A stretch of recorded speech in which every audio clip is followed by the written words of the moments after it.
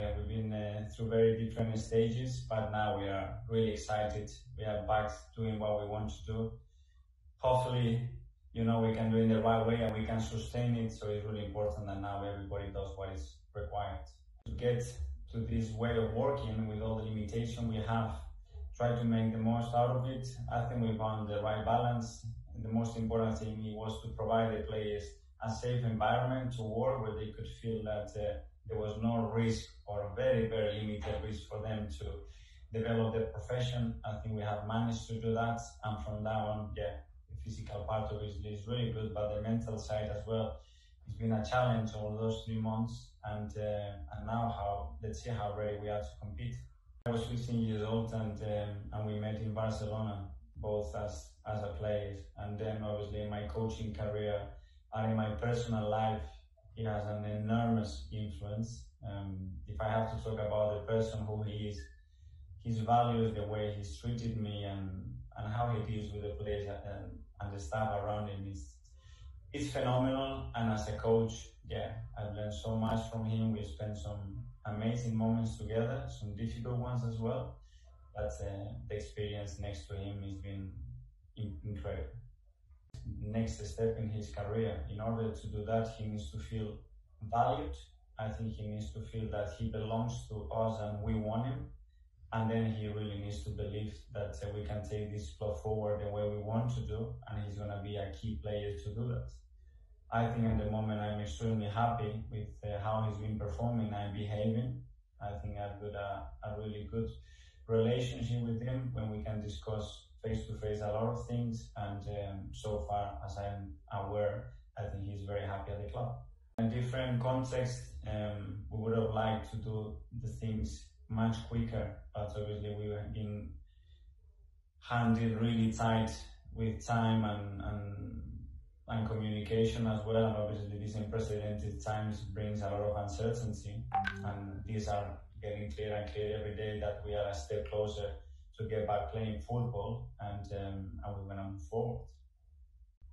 Well, it was a really nice practice for us to get a little bit of a feeling and what it is to compete again in a match, how it feels to play without any crowds, the protocols that we have to go through in order to be in a good, safe environment to compete as well. And then, yes, physically we didn't play a game of football for over 3 months, and we wanted to get the players some minutes. We managed to do that without any injuries, so it was both a really positive test. We treat Eddie as an important part of our squad. We had to make a very important decision not to let him go on loan again after the spell he had at Leeds. I watched him train, and I was very convinced that he's the right player for us to move us into the next level, that he can contribute in a big way to the way we want to play, and he's been fantastic so far. Thanks, Mikel. Thank you. Can we try George again, Mark?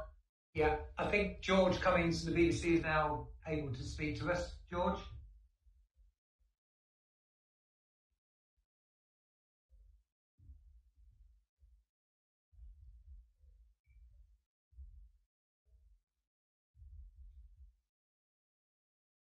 George, can you hear us?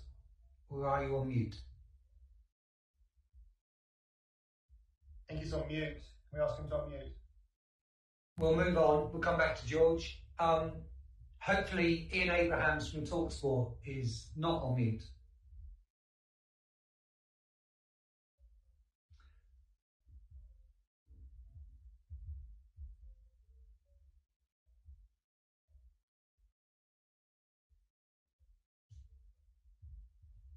Ian Abrahams.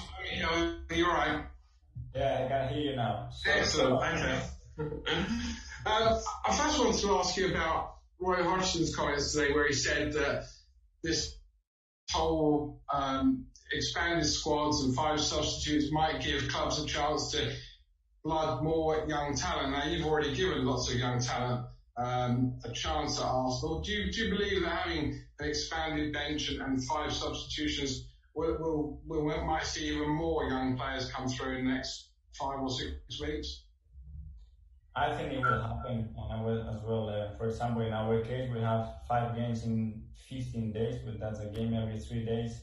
We don't know how the players are going to respond physically because they have a really short preparation, and there are 100-minute games now, the way we're going to play. So yeah, we have to use them. We'll use them. We have some really talented young boys that they're asking for chances, and I'm sure at other clubs the situation will be the same. And I think we'll be at some stage forced to use some of them with the amount of games that we're going to be playing in that short space of time. And my second question was, what have you personally learned from the restart in Germany, where we've seen home advantage really doesn't count for very much with no supporters in the stadium, but also maybe a few injuries, and then over the weekend, Italy and Spain. What have you learned from those restarts that you can implement at Arsenal? I watched some aspects that we can take some advantage of, but I think you have to experience it. And I could watch the games in the Bundesliga, but then when I was at the Emirates, and there is no crowd, and you cannot feel that energy and that push and that drive, yeah, the game is different. The intensity drops a little bit. I think, again, the physical state of the players is not as it was 3 months ago, so you can sense that as well. And that urgency doesn't exist no more from the crowd, and how passionate the crowds are in England. But we have to adapt to it. But I think we have to experience it, find ways to motivate our players as well in moments, and let's see how it goes. Good luck on Wednesday. Can I now ask Jerry Cox from Haters to come in, please?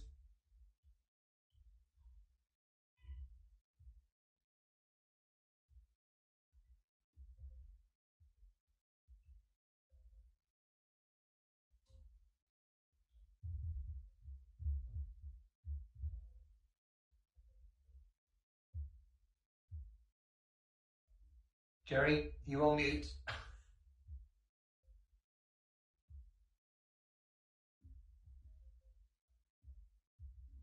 I'm unmuted now. Are you? Can you hear me okay, Mikel?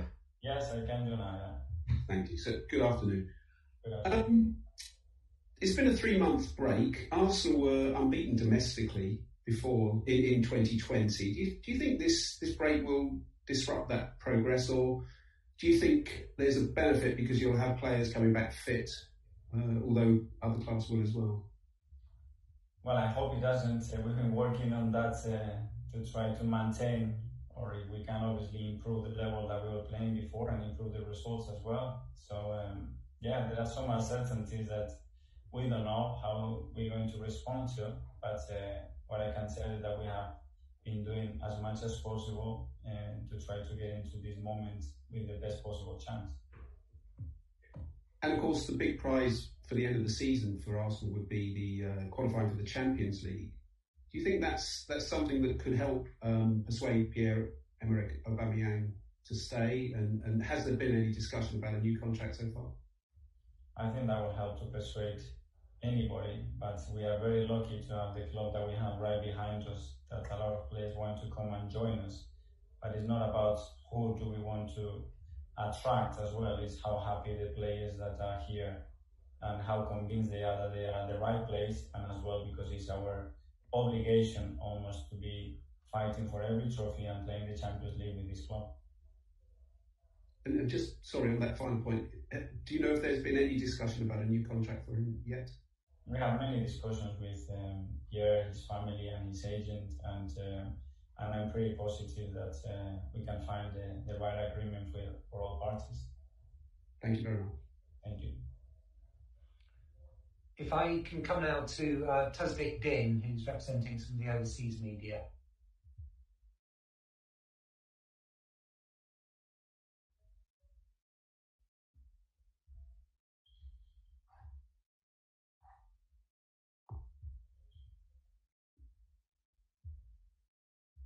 Hi, Mikel. Can you hear me now? Yes, I can hear you. Yeah, hi, Mikel. Buenas tardes. So I wanted to ask you, with regards to this fixture against Man City, when you came into the Emirates for this reverse fixture in another role, and you sensed the down mood that you talked about that day and what you inherited, there was a remarkable upturn, and we saw you just narrowly lose to Chelsea in the first home game at the Emirates.